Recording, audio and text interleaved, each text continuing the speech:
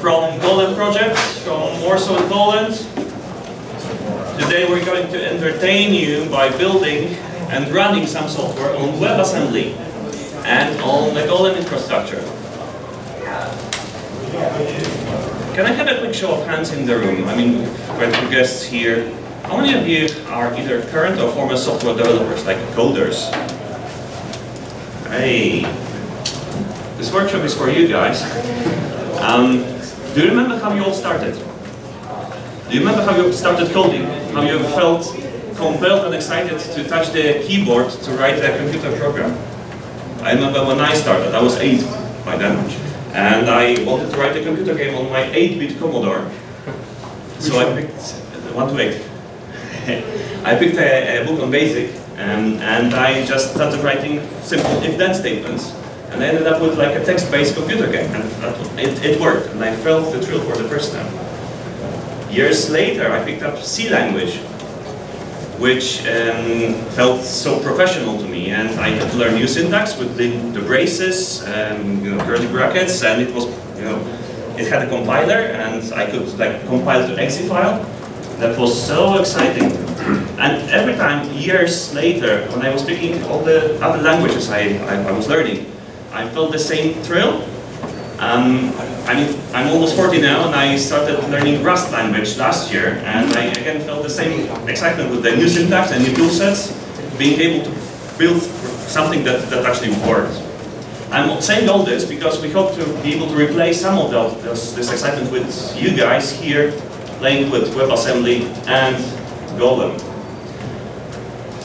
So, WebAssembly. WebAssembly essentially is assembly language for the web. Is that clever or what? But seriously, it is a programming platform, like the native programming platform for the web. That's how it's sold, how it's supposed to. It goes with near native performance. It comes with a compact binary format to distribute your software. It can be compiled from any language. That's the concept of it. Today we're going to be showing Rust language, and it goes with one of the best supports for WebAssembly compilation. But you're able to compile from C, C++, from Go, and other languages as well. I mean, I even heard of a C# compiler for WebAssembly. It is portable, so multiple platforms. It comes with a sandboxing model, which is very similar to JavaScript. And funnily enough, it's also very similar to JavaScript in other aspects. I mean, just like JavaScript broke out of the web browsers, I mean, look what happened with Node.js. In the same way, WebAssembly doesn't need to be run in the browser. It can be run on like proper server-side backend manner. And this is what we are going to be demonstrating and playing with today on Golem. And over on Golem itself. Golem is a concept. It's a concept of a distributed, decentralized marketplace for computing power. So essentially, you're able to share your computing power with others on your peer-to-peer network. What's important and convenient for us here is that since last release, it supports the WebAssembly running. We call it the gwasm model. And what's also convenient for us today is that Golem has a lightweight or sort of lightweight version, which is called Golem Unlimited, which is rid of the economy layer and is meant for the trusted environments, such as the one you'll be seeing here today. And it also supports the gwasm modules. So, that's what we're going to play with today, but before we begin, let's set ourselves in the mood. Can we just dim the lights a little bit, please?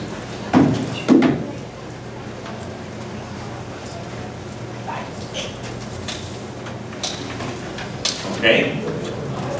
So imagine we are not in 2019. We are here in Osaka in 2077, and we are at war. We are the crypto resistance, defending the free world from the oppression of the corrupt, crooked corporate syndicates. To exchange the ideas we celebrate our annual secret conference of the society's greatest visionaries and thinkers. A true gathering of free minds and free wills, such as this, is an obvious threat to the syndicates. We've learned that our conference has been compromised, and we are likely to become a target for attack. We expect long-range cruising missiles to be launched from the private islands in the Pacific Ocean, but we are not defenseless. Our wits, our technology are the ultimate defense. Join us today, join the network, leverage the computing power, so that together we can outsmart the enemy and make a step towards a more balanced civilization. Who's with us today? Who's joining us today? Hey! Guys, you might want to grab your bandanas, the crypto-resistant bandanas. Those of you who want to join the workshop, like the hands-on coding workshop, you're welcome to join the network that we've set up for you. We have prepared a safe training bootcamp environment. We have a local network. There's a Wi-Fi, there's LAN cables. LANs are going to be more stable than the Wi-Fi. Join the network, open the URL which is listed there, and it takes you to the landing page of the workshop. By the way, this landing page is also available online, like from the internet, so you're happy to repeat those exercises with all the materials in your own time. Those of you who want, we have pen drives here with all the content, all the binaries, so we want to grab this and maybe quicker to download to install, to set up. So the plan for today is, we will set up the Golem Unlimited cluster. So we have a Golem hub prepared for you, and you will be able to connect to the hub so that you can participate in the distributed computation on WebAssembly. Those of you who don't want to take a coding session are happy to sit back and relax, but you can compile, sort of run the Golem provider part to join the network so that your PC is actually hosting the computation. Those of you who want to take part, please download the Docker image, and that contains the full development environment that is required for the session today. That session will be played by my colleague here on the screen, so you're happy to follow.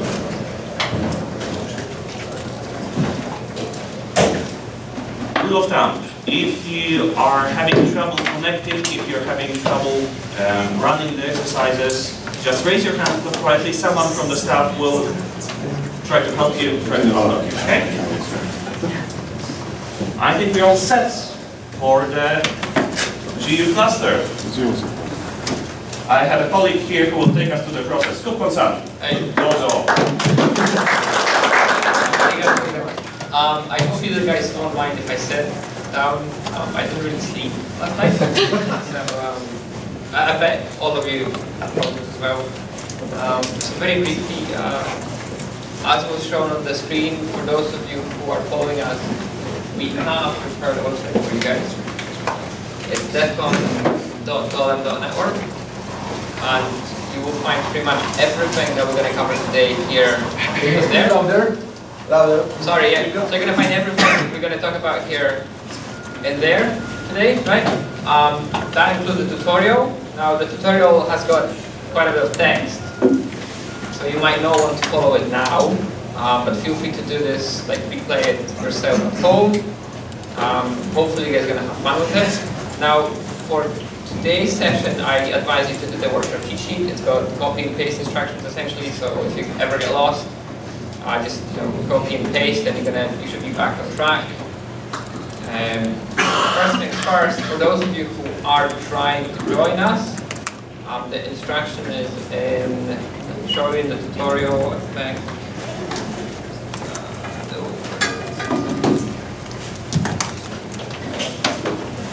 Great. So is it the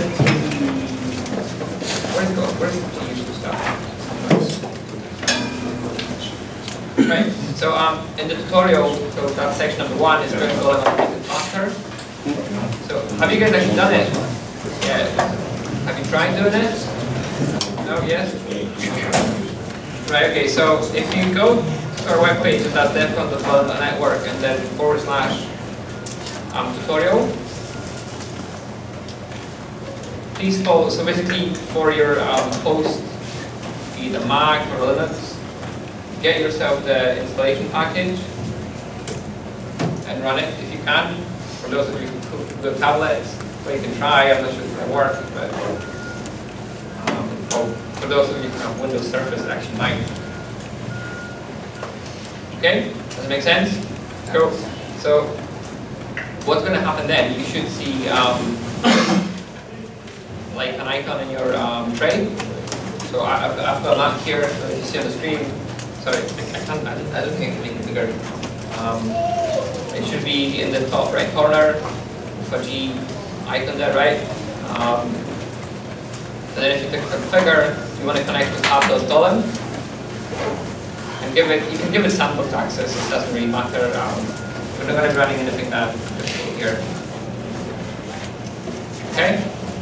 And as you will be connecting here, you're going to see you guys here. And that's, if you go to hub, with a port number of 61622, and then /app/index HTML, you should see the computer joining. Could you make the font a bit bigger on this? Yeah, I don't think I can. Apple Plus? It's an Apple Plus. Yeah, command. Oh yeah, okay, cool. Yeah, thank you.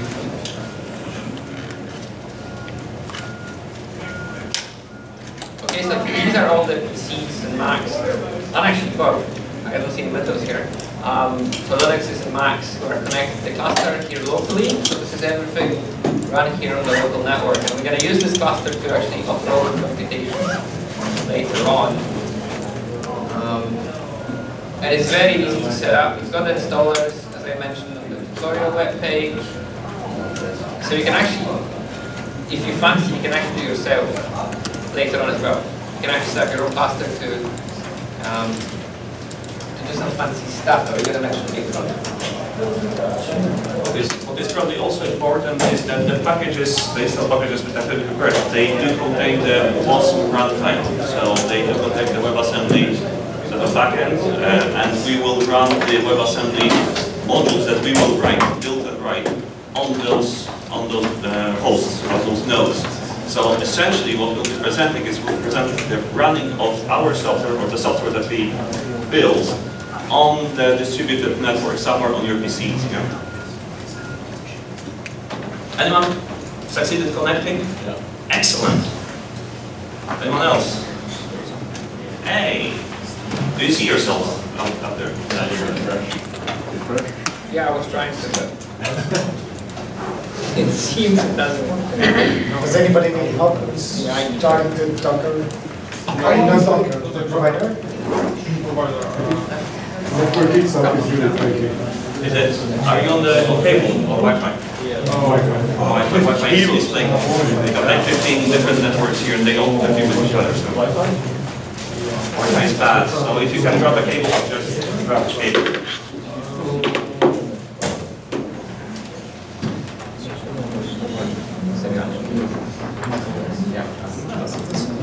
Does anybody else need help with starting the tube provider?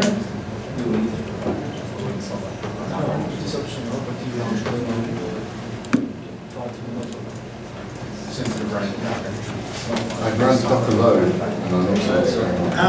Yeah, okay guys. Hey, oh yeah, there is one Windows. Hey Barbara. Who's Barbara? Who's the Windows guy?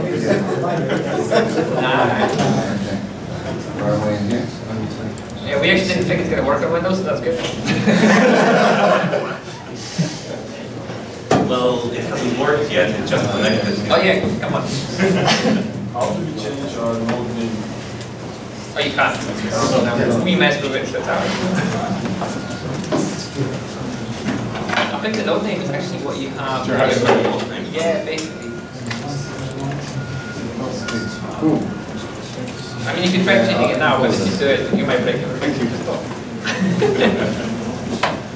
I don't know which node is.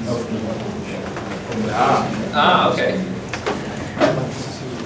So you don't know your host name? Oh, there it is. No, but you can check your IP and follow the IP.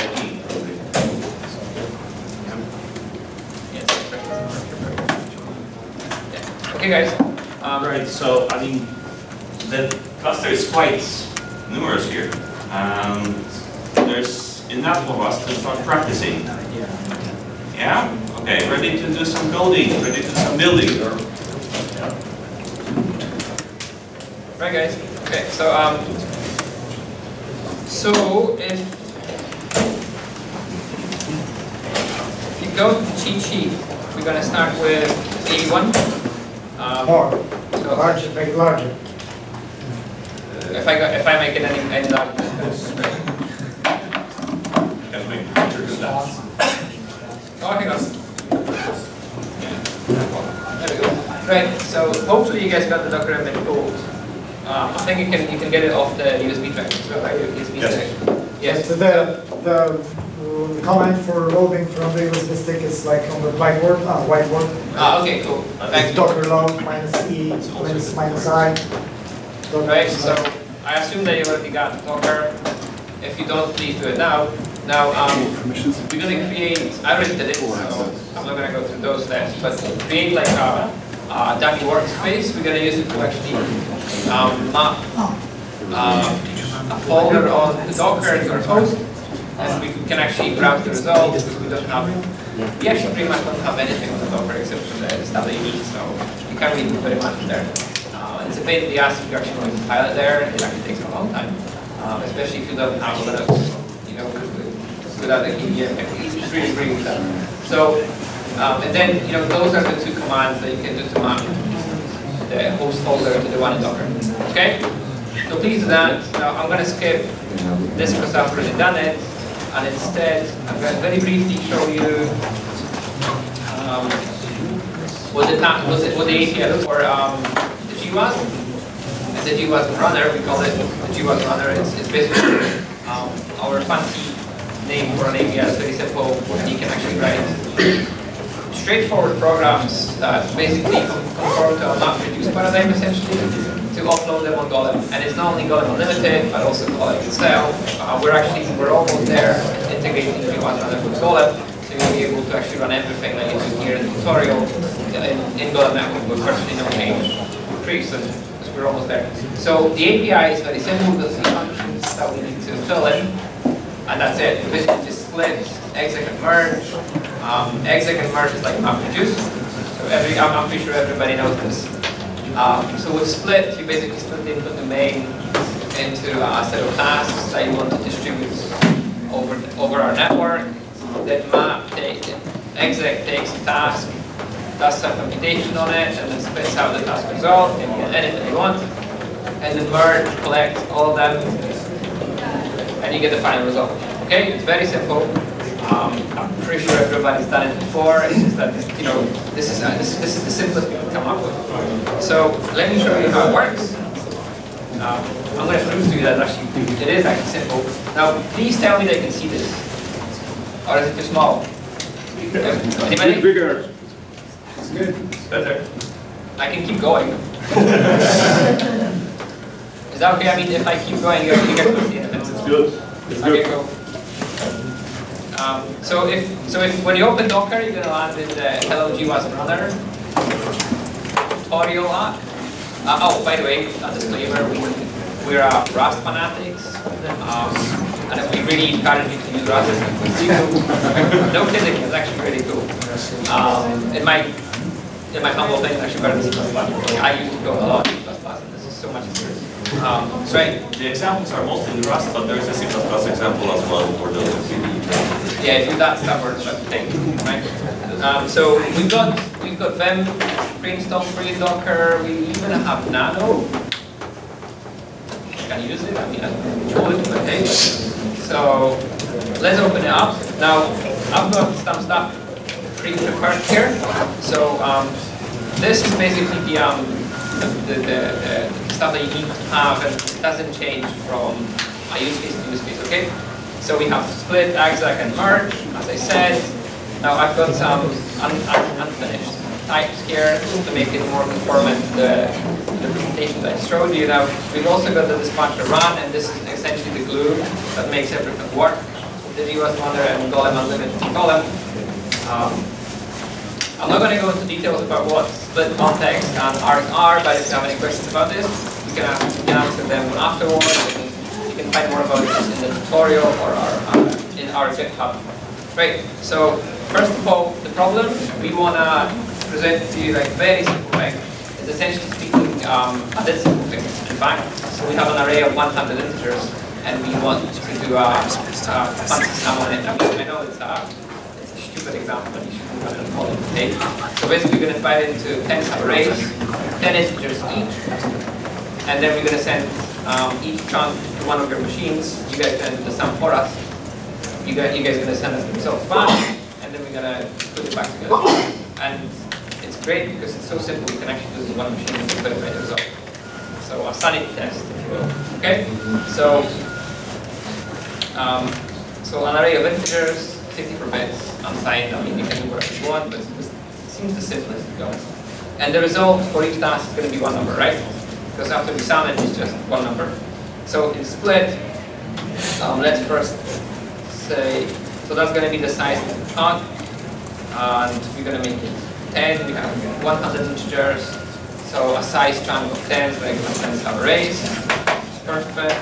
Now that's going to be the input array. So this is where we do the split. Now, if you have any questions about Rust, you can also ask. Hopefully, staff and the others will be able to help you out if you get lost here. So I'm just going to create a vector of 100 integers assigned. The equal sign is basically an inclusive range in Rust. Output is going to be our tasks. So that's going to be. Now I know this looks awful. Actually, we need the one element tuple. And that's because of Rust. I mean, I know not everything is great in Rust, but you know, technicality. I think it's a small price to pay. I mean, honestly, come on, it's not that bad. So now for chunk in array of chunks, and this is our size. Yeah, but look at this, right? I mean, there's so much simpler than C++. You actually get chunks for free. So, and the task is going to be a task. And I'm going to make, task, and that's essentially magic. Slice to a vector, right, from something that's in borrowed code, and we're going to put it in our container here. Now, just to prove to you that it actually works, I'm going to print it out for you as well. As we compile it, it should be visible. And that's us, right? I'm not going to fill in exactly here, but I need to put something there to compile and shout at me if I don't. I'm just going to spit out some junk. I want to show you first that split works. So let me quickly recompile that for you. We know the warnings. We're going to get rid of them as we go on. As I said, actually, take down the Docker. Sorry, what's the thing with this one element tuples? Why do you need them? That's a very good question. Can we get to that afterwards? Because it's a bit of a technicality. I'll be happy to show it to you. Right. So we use Abscription for Wasm. We're going to be using Wasm soon, but for the moment, just have to bear with us. I mean, I know it's crap, but that's okay. That's the only thing we've got. Okay. So bear with us. We set up all the repos so that you can do it as easily as possible. But nonetheless, I would like to tell you that this is subscription. But it works, and we're going to get to Wasm soon. So it's going to land here. I got it right. So it is hello Wasm. Okay. So GWasm runner. Just to show you some more. My Docker hangs. Why does it hang?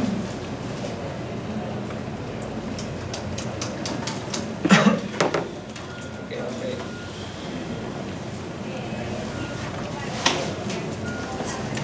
Yeah, hang on.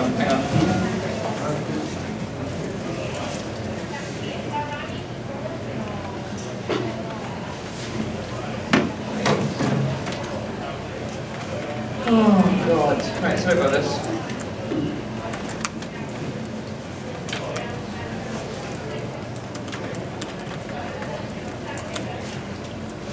Yeah, but lots of changes though. Yeah.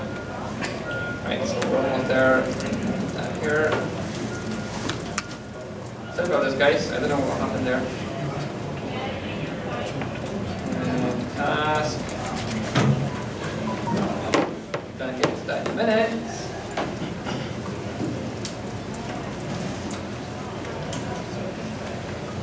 Can you see it again? Is it okay? Make it bigger or is it fine? A bit bigger. Now? Okay. Right. Sorry. So again, do was rather minus B to show you what was going on underneath. Target was release. Hello world was right. And just run it. That's way too much output. Hang on. Right. So you can see that actually that. Oh, we've got 10 arrays, size 10 each. Okay. So going back in. Let's fill in the exit. That's very simple. For the task result, as I said, we just want one number out, which is the task result.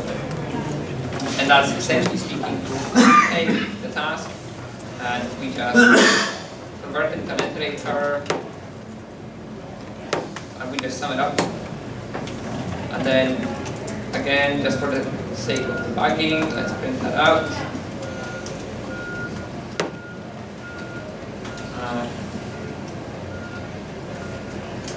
And that should be us. So that's summing up every subarray into one number, right? And then we're going to get this array of partial sums and do the final sum. While it's very simplistic problem, you can verify the addition. I mean, it does work. You didn't merge the result. Trust me. What? KubKon, you didn't merge the result. Not yet, I know. We're going to get there. I know you know this stuff, but they don't. Yeah. Right, so for the merge... Someone is paying attention now. Yeah. So we take the results, let me call it given, or actually no, final sum. And I use it before. So let's take results. Now you get, as you can notice, probably you get a vector of tuples. Now that's because if you want to do some more fancy stuff, like I don't know, standard deviation or like statistics or whatever, you can actually use the input, the original input as well, combined to do something more. So again, into iterator, we can map it out. So pretty simple. We ignore the first thing because we're not interested. Just need this result. Return it, like here, sorry. Return it, and then just sum it up. Now, and this is what we want. And as I said, that's a perfect example because we can verify ourselves. So we've got final sum and expected.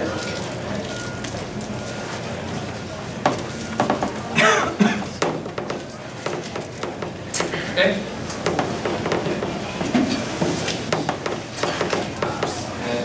Not yet. I'm going to show you first locally, and then afterwards I'm going to show you. Sorry, I don't know why I'm asking you this. And then I'm going to do it after. But it's so. It's actually such a small problem that, there you go, okay, so it works. So that's a sanity check that the API actually works.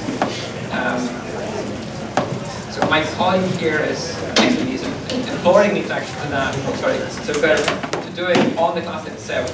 We can do that. So in Docker we've got everything kind of like predefined for you, so you can actually only use backend. Here in this workshop, if you want to do it outside, we'll have to figure out more, but everything should be tutorial anyway. So if you do that here, you're going to see a lot of stuff being spat out. I will show you that on our the page of the hub that actually stuff is happening, but I'm not going to be able to do it this fast. I mean, it's already done. And you can see that it works. Okay, so let's move to something more interesting. And that's going to be, bundle, right? Everybody loves fractals. I mean, if you don't love fractals, you might as well now. So fractals, very quickly, are self-similar structures. They actually take quite a long time to render if they're pretty big. So thought, hey, that's a perfect example, like for example, to show you here. This is exactly what we're going to do. Now in Docker, if you go into main, you can see that we have the dispatcher here as well. Now, if you go into the Mandelbrot module, you're going to see that there is merge, there is exec, and there is split. I'm not going to go into the code, it's just too long. But if you want, if you've got any information, I do advise you to do that. I recommend to do it for you. So just go ahead and in your spare time, go ahead and have a look. Now we're gonna just run it here. So with minus me. Now you guys are actually gonna help us. So let's make it. Open me. Wasm. Yep. Let's make it big. Okay. Bit of a challenge. So I don't know, like 10,000 by 10,000 pixels, and make it I don't know, like 40 subtasks. Okay. So stuff is happening. Go away.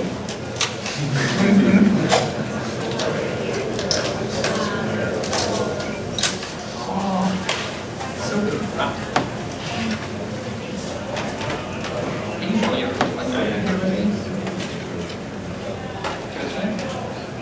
oh, this is so good. I'll show you here. Oh, there we go. Okay, right. So, oh, that's fancy. Oh, this is new. I didn't see the fact that the session actually shows me the stuff is happening. It's so amazing. Thanks, very quick. I don't know what he is. I'm going to get it back, the author of the stuff. Okay, so the sessions here means that stuff is happening. Open up the pop-up a little wider. Maybe. Oh, pardon me. Okay, well, didn't work. Let's try again.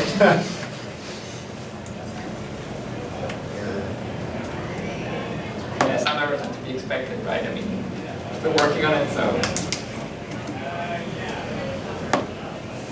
Okay, she's refreshing. So let's see here. Oh, there we go. Right. So you can see actually that we're creating the SAM tasks. So this is we're calling this machine. Where's mine? This is mine. I've got crappy MacBooks. I can't help you guys. Sorry. I'm actually using it to do my stuff.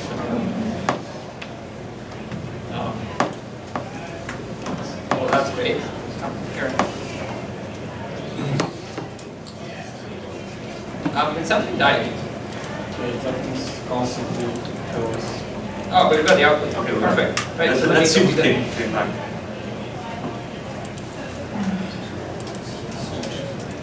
Okay, now switch to the post. Hey!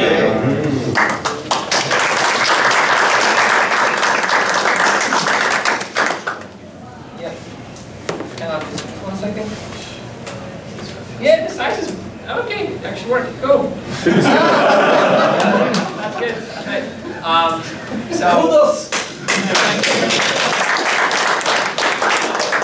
Right. So those are just two examples. We have sort of like an Easter egg for you guys, and it's hidden within the examples. So if you go through them, you're going to find something interesting. I don't know what that is. I'm going to do it myself later on. So we do, like, we suggest that you have a look. Okay? Is it the floor map, like with all the floors, then behind the blue image? Or? No, just dig deeper. Yeah, dig deeper. Dig deeper, and the actual description will show up sometime during today. It's not up yet, right? Okay, we didn't want everyone to do it and crack it just before the workshop. Let's do it after. And you will need to team up in like teams to do it. It's too complicated to do it on your own in the one PC, okay? But I need to interrupt you guys because I just it was fun, right? I just got the news. Well, it was fun for us, certainly. What was happening? But that's still me. That's still you, just disconnect. Why are you still here? Because I'm cooler, come on. Obviously. Yes, I just got the news from headquarters. We are under attack. Okay, the missiles are flying, they are on their way. But as I said, we are not without defense. We managed to deploy a mesh of sensors in the Pacific Ocean, in the water itself, which are capable of tracking high-velocity airborne objects. We are gathering data as we speak. And the headquarters are collecting data, and our analysts are preparing a predictive algorithm to actually detect the trajectories and the impact date and time of those projectiles. But we need your help. Okay, we need your help to run the computation. Only, as I said, together we can track this, we can compute this, and we are literally right now waiting for the package with the data to arrive and be available. KubKon, are we ready? Yeah. Yeah, it's there. Yeah, I got it. Can you actually run it? Yes, I can. Oh, okay. Go for it. Do you want to explain how we do it? Well, but there isn't enough of you. There's too few of you. Only a few of you managed to connect. So we need to do something about it. And we decided to use our so-called decoy nodes. We have a number of undercover machines deployed on the syndicate's commercial cloud. And we use them to feed misinformation to syndicate's analytics, for example in Cambridge. And that was their only purpose until today. Today we're going to use them to save ourselves. We're going to use them to compute the trajectories of the missiles. But some of you may notice that they are mistrusted. Has anyone of you heard the term FHE, fully homomorphic encryption? For those of you who hadn't, it is a concept that allows computing on encrypted data. So in a sense, we want to encrypt the data from the sensors, send them to the nodes, both trusted and untrusted, so your nodes will also be computing the encrypted data, to get the encrypted results and fetch them back and decrypt them on our side so that our computation is safe. So our analytics had prepared the prediction algorithm using FHE, and that's what we are going to be running today. Yeah. Okay, so just to clarify, this is experimental. We're not making any claims that actually safe. We found a very interesting paper and we implemented it, but there's some debate whether it actually works. As in, like, if you can break it easily or not. So, you know, sticks and stones, I guess, you know how it is, right? So, generating some points. Now, we're going to find, so those are the points that came from the headquarters, right? Quite a bit of noise, and we're going to try and regress. So very simple problem. Are we going to do it using fully homomorphic encryption? So we're actually going to encrypt it, and then we're going to run it. So you're actually going to do stuff without knowing what you're going to do on your machines, because everything is just going to be junk free, right? It cannot, well, like FHE, in this case, it doesn't explode in CPU time, but it explodes in memory. You can't do everything, right? Full secrecy doesn't come without a cost.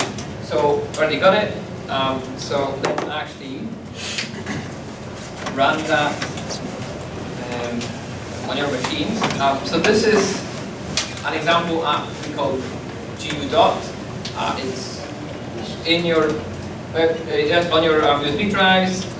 You can play with it as well. So all the code is there. You can have a look. The fully homomorphic encryption library is called Gmorph. It's on our GitHub account as well. So have a look, play with it. Again, don't use it in production.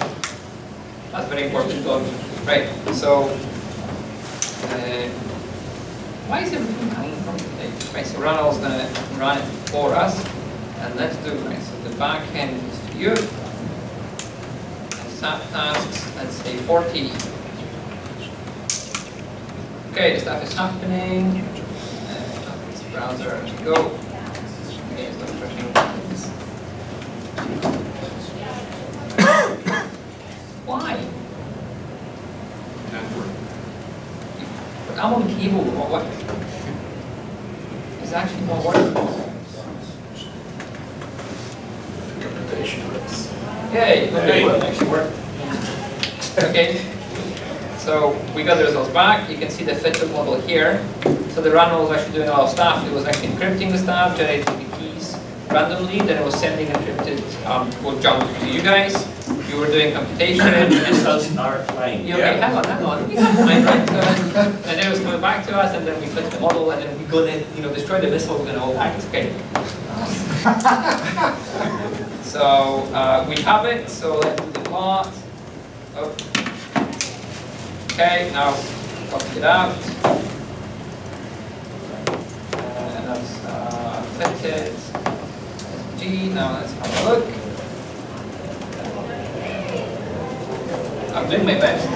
Okay. If you're all gonna die, it's because of me. Yeah. You can sue me later, right? So, right. So again, so those are the points that we had. Hey, this is where we go. Hey, can you guys see this? I'm gonna zoom in a bit more. Yeah. So what does it show us? I mean, it just regressed on all the points. yeah. So we have time here, and this is. No, we're past the time. Okay, so we are gonna die. That's okay. Just send it to the headquarters. But we managed, right? So. Just send it because we have a live view. Just send it. Yeah. Does it matter? We're dead anyway. No, we're not yet. We're not dead yet. I mean, they got the points now. Yeah. Okay. Ah, there we go. Should. What are you waiting for? I will ask them. We did our part.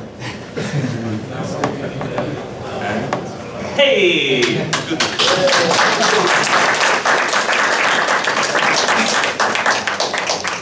Thanks, guys.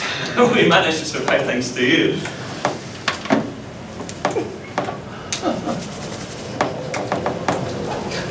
Right. So that's it. We managed to save the crypto resistance. We managed to save the free world. Thank you for that. Thank you for participating in our workshop. As I said, you can do all those things offline using the materials that we prepared. You have seen the setup of the Golem Unlimited cluster, which was fairly quick. I mean, most of you were new to it. You have seen software built and run on WebAssembly with Rust and on the Golem infrastructure. You've seen us running FHE, experimental, simple case, but it is actually working, and you can see yourself, on WebAssembly, again, and on Golem. You have managed to save free world. You're off. Barely. You're off with the package of content, package of examples, where you're off with the Easter egg for you to pick up and try to crack. Go! Spread the word and bring the others. Let's meet at the Golem stand. Have a great Devcon. Thank you, guys.